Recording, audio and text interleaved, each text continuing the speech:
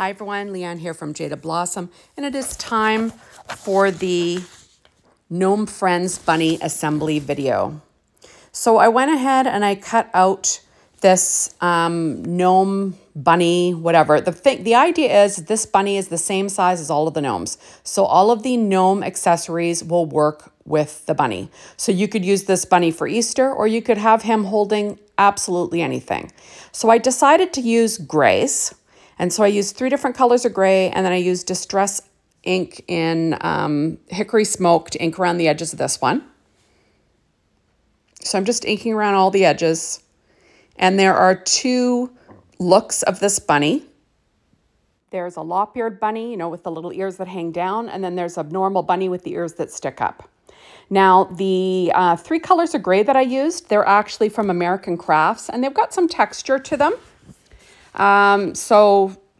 Which is quite nice. The pink that I used is Doodlebug's 12-inch dot stripe on the dot side in like this pretty pink. I don't know the name of the color, but that's what it's from. So I inked around the edges. Now you don't have to ink around the edges. I just decided to ink around the edges of one of them. So I'm just quickly going to do that, and then I will assemble this little guy. So like I said, all of the gnome the gnome accessories will work with this bunny, including all the hats. So, which is lots of fun. So, you'll have to try out different hats on this bunny. In fact, you could even make a Christmas ornament with a bunny, right? And have him holding Christmas stuff. That would be cute too. Okay, so I cut out the main back layer out of a darker gray, and then I added the face and the tummy on. They line up perfectly. Then these 2 ears, you can see where the glue goes for the tabs behind the head. It lines up with the border of the head perfectly. So I'm adding on, these are a darker gray. So I'm layering on those. And then I'll layer on the pink ear centers. You can sort of see the way that they fit. There's some stitching sort of as a guideline. There we go. And then what you do is you add some glue to those tabs to put them on. But first I'm going to put the little tiny nose, and I'm going to use that Studio Katia embellishment wand to pick it up. A little bit of glue, like I said, that Nouveau glue. Now I'm going to add on the little ears. See, they line up perfectly with the back of the head. So it's a lot of area. So it's not going to fall off or do something funny. It's, they're pretty lined up. See? Kind of handy. So I do weight it down in between. So next I cut out the little feet with the little toe beans that are already cut out of them in the gray. And then I'm adding the pink behind it. So it looks like there's little pink toe beans. And that pink is that same Doodlebug dot in the 12-inch in that pretty pink. I really don't know the color off the top of my head, but that's what it is. And there we go. And I do weight them down. Now I'm going to add on this little piece. I cut it out of white. This could either be teeth or it could be a little tongue. I decided to do teeth because of course a little bunny has little buck teeth. Next we have the eyes. And I have cut out of black cardstock from American Crafts and white cardstock from Paper Tray Ink, just because I had scraps on my desk, and that's what you do. They line up perfectly together. So they're both the same size. And then you've got the little pupils that are cut out of those little white pieces. So you got to line them up. There we go. And I do weight it down. Oops. It wasn't exactly lined up. But anyway, I do weight it down in between. And I'll do the next one. There we go. And then we'll have the little eyes. Isn't that cute? Okay, so next we got the little tail, and that's going to be behind the bunny. Isn't that cute? Just too cute. Now you could use that for hair if you wanted on the, up by the bunny's head and, have it underneath a hat if you wanted to do that. Now watch, this is where I make my mistake. I put them in the wrong place. So you're supposed to have them line up with those stitch lines. So, but I left it in because, it's good for people to see when I make mistakes too. It happens all the time. Honestly, every day. I make tons of mistakes. So next I'm going to use some Stampin' Up! Dimensionals, and I'm going to pop up his feet. And I realized I'm going to ink around the edge of that a little bit because you can sort of see the pink underneath there. So I'm going to pop up those feet. Why not, right? Now remember, so you could have this bunny holding anything, right? Wouldn't that be cute? There's so many different things. And see, that's a hat, right? That's from the original gnomes. I just wanted to show you that it works.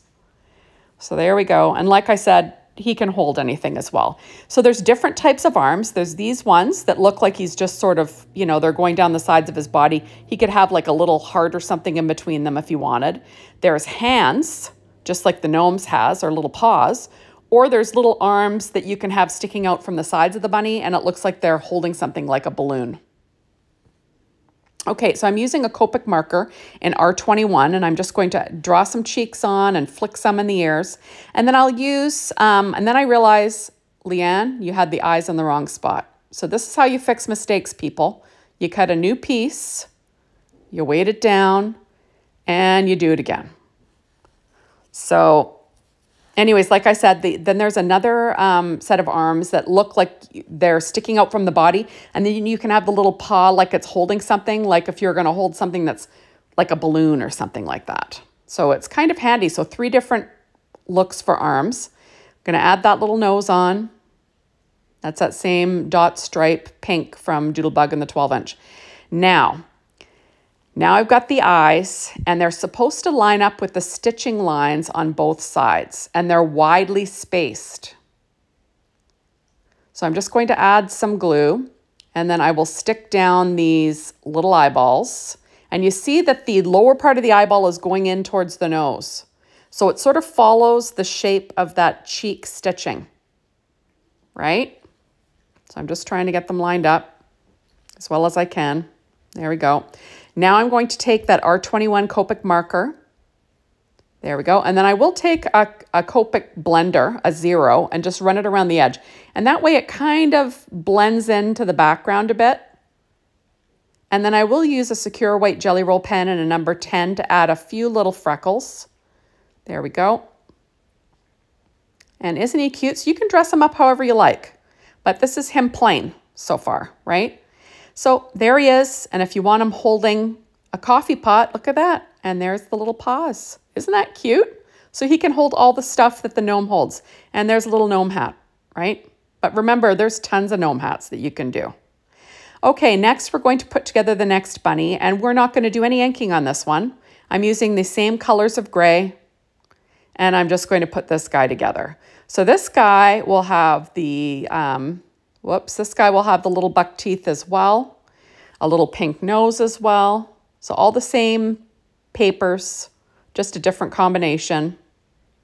You know, all the grays. This one has more of the dark grays than the light grays, but it doesn't matter. The little feet are the exact same. And, you know, I'm adding those on as well.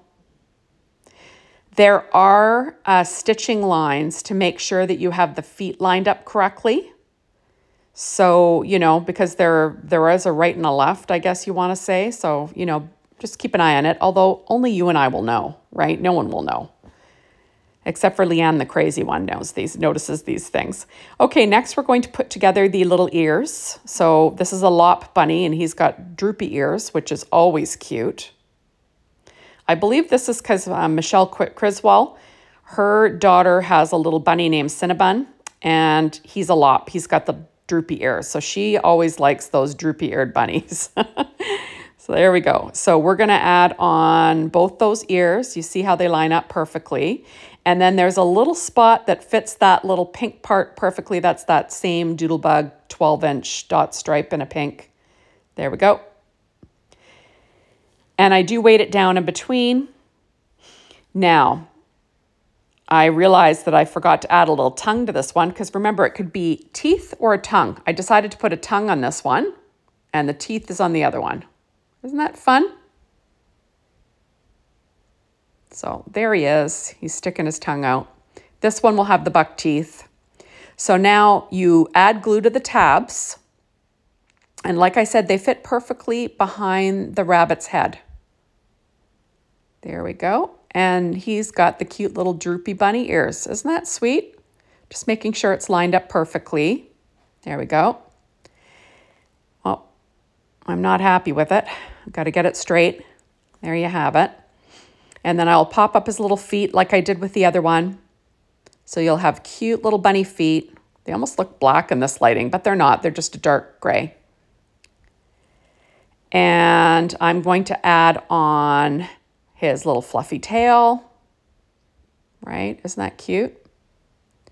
And then he can wear a hat as well. Isn't that cute? Now I'm going to pull these Doodlebug. They are called shape sprinkles. What are they called? Like ICU or something like that. They're little black dots. And I'm going to be using them as eyeballs on this one. Oh, sorry. I was showing you the different arms there and hands that you can use. Oh, I'm going to pull out the Sakura white jelly roll pen and add a highlight to that one first. I'm doing a lot of messing around and not doing what I'm supposed to be doing. There we go. So I'm going to add the little eyes. These are shape sprinkles. They're called, is it an eye for an eye? I can't even tell you. So I'm going to add the pink on the cheeks again as well. And then I'll add the Copic 0 around the edge, just so it blends into the background a bit. And here, look at, he can hold a little coffee to-go cup. Isn't that cute? We'll add little hands, you see? So you can have your bunnies holding anything. You can be wearing a hat. But there they are. I'm going to add a few more little highlights to this guy, add some little freckles on his cheeks, because why not, right? And then we have two super cute bunnies, and they can hold things and use all of the accessories for the different gnome dies. So cute, so fun. Different directions for the arms. So this guy has just little hands. And then you can see both of them, you know, one with the hands, one with the little arms sticking down. And that is also, thank you so much for stopping by. Get shopping, everyone.